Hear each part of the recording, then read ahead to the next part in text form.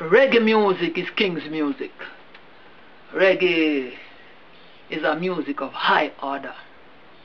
Reggae is a music basically talk for masses of people. Rasta means you cite up His Imperial Majesty Emperor Haile King Selassie as the greatest, as the Almighty. Rastafari means you refrain from Babylon and all Babylonian ways and meditation of thinking and philosophies of Babylon. You drop it in that garbage pan and you take up philosophies of life, of truth, hopefulness. Hello everybody, you're welcome back again to the Reggae Appreciation Society. Jamaica is reggae's ground zero, the home and birthplace of the genre we know and love to bits. But every once in a while, artists from other countries show us that they can bring it just as hot and ital as the best of Jamaicans. From the likes of Alpha Blondy to Steel Pulse, Akai Becca, down to the fabulous, inspirational Dominican maestro Nasio Fontaine. It would be almost criminal to refer to Nasio Fontaine as just an artist. The man is a force of nature, loaded with a genuine love for humanity, reverence for Rastafari, and a mission to touch lives with his music. It's actually easy to claim to be a Rastafarian when you live in a free society, but when you consider that in Fontaine's home country of Dominica, there was a law called the Dread Act that made having dreadlocks illegal, you can imagine that being a Rastafarian while Nasio Fontaine was coming up means that you had to really believe in it. He embodies what it means to be a conscious reggae artist, with songs that are simply busting with inspiring lyrics and rhythm that make you break into a joyous skank. It's been way overdue, but now let's take a look at the amazing Nasio Fontaine. He was born in 1969 in Bagatelle, Côte d'Ivoire, a small village on the southeast coast of the Caribbean island of Dominica, to a Carib Indian mother and a father of African descent. He was the last of 7 children, and his parents were really poor, so he had to drop out of primary school at a young age. But Nasio had an amazing talent for music and couldn't stop drumming on milk tins, pots, tables, and everything that made sounds. When he was 15, he snuck out to peep at what was going on in the dance hall in his village, and he saw a reggae group called Chubby and the Midnight Rovers giving a fantastic performance, and he decided on that spot what he wanted to do with his life. He had grown up listening to calypso and soul singers like Otto Redding, Sam Cooke, and Marvin Gaye, but after watching the band, he began to take an interest in reggae music. He then started listening to and became heavily inspired and influenced by Joseph Hill, Burning Spear, Bob Marley, and Jacob Miller. It was all child's play to Nasio until 1981, when he left Dominica and moved to the Caribbean island of St. Martin, where his older siblings had moved to and lived. He had just turned 18 and began to work all types of odd jobs with a plan to save up money to finance his first recording session. It took Nasio 5 years of working to raise the cash, and in 1986, he recorded his first single, Born to be Free, a protest song about apartheid in South Africa. Without a record label, promoter or manager, Nasio single-handedly promoted the song by touring a number of Caribbean islands, and the song caught on, becoming a hit in that part of the world and got a lot of airplay, as well as selling over 5,000 copies, the biggest selling single at the time in St. Martin's.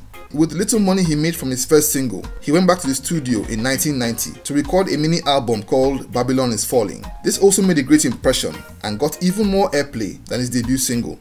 Encouraged by these early successes, he went on to record a full album in 1992. But this time, instead of recording in St. Martin's, he chose to go and record it in Jamaica.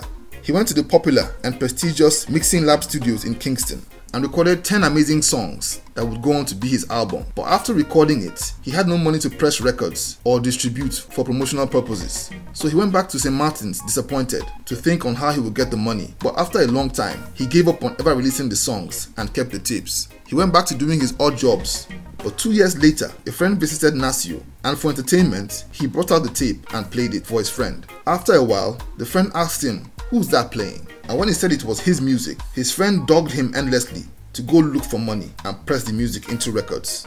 Fortunately, by 1994, the technology had changed and CDs were cheaper to press than records. He did find the money and traveled to the US and went to disc makers a CD manufacturing company, where he paid for the pressing of 2,000 CDs of his debut album Reggae Power. This initiative led to him getting a record deal with US-based label Affilion Productions and a US promotional tour in 1994. The album was released in 1996 and really blew up that year. It was selected by Reggae Roots International magazine as the best album of 1996, and he was also nominated for the Dominica Reggae Awards and Canadian Reggae Awards in that year. The music video for one of the songs, titled Wanna Go Home, also earned him great reviews and acclaim by Rockers TV and The Beat magazine. The video showcased his devotion for Rastafari and was filmed in Jamaica on a plot of land that Bob Marley had donated to Nyabingi gatherings. It was actually filmed during a sacred ceremony held to mark Ground Nation Day, a Rastafarian holy day that is set aside to mark the visit of Emperor Haile Selassie to Jamaica, and was the first time the ceremony was being caught on film. Nasio achieved this by convincing the Rastafarian elders that he wasn't there to make money off the ceremony, but to take Rastafari to the world.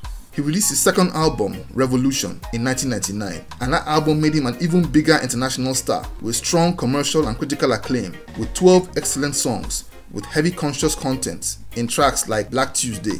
Remember earlier in the video we talked about how having dreadlocks was a crime in Dominica for a while. There was a law called the Dread Act, and Rastafarians were heavily oppressed. It was even legal at the time to kill a Rasta or lock him up for 48 hours without trial.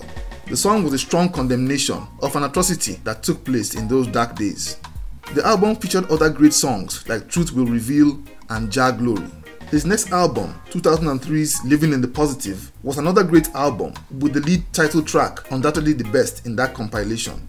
It's one of the best known albums and firmly cemented his place as an international reggae act. And by the time his 2006 album called Universal Cry came out, he was already touring Europe and the United States with some of the biggest names in reggae like Gregory Isaacs, Israel Vibration, Tony Rebel, Betty McLean, Steel Pulse, and Culture.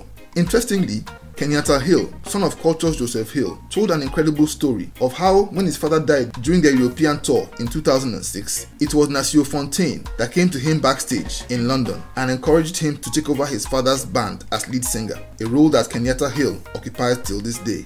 The most influential and successful artist to come out of Dominica, Nasio Fontaine was awarded the Cicero Award of Honor in 2007.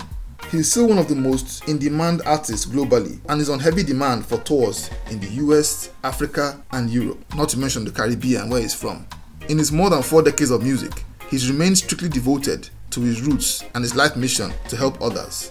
Through the Nasio Fontaine Foundation, he carries out charity work on his home island of Dominica and other parts of the Caribbean.